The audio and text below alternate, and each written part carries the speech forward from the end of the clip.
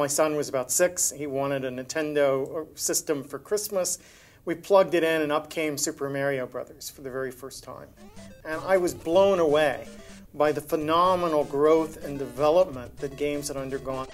And I thought, if that 10 years wrought that much change in the capacity of this medium, this was going to be a medium of enormous expressive capacity, of enormous social capacity, that it was going to be the art form for the 21st century.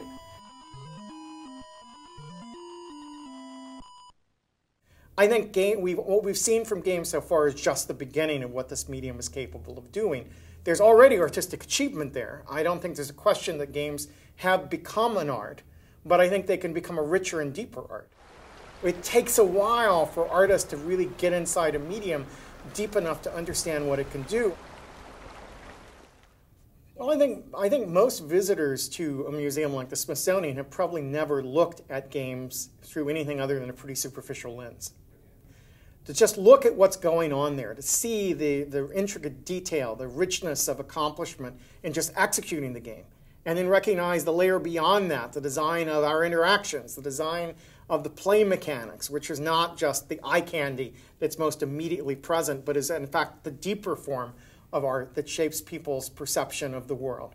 And then imagine beyond that the layer of grassroots creativity, where people use games as a starting point for their own artistic expression, and the social interactions, and the personal memories, the sense of reading and playing a game and asking deeper questions that the game inspires.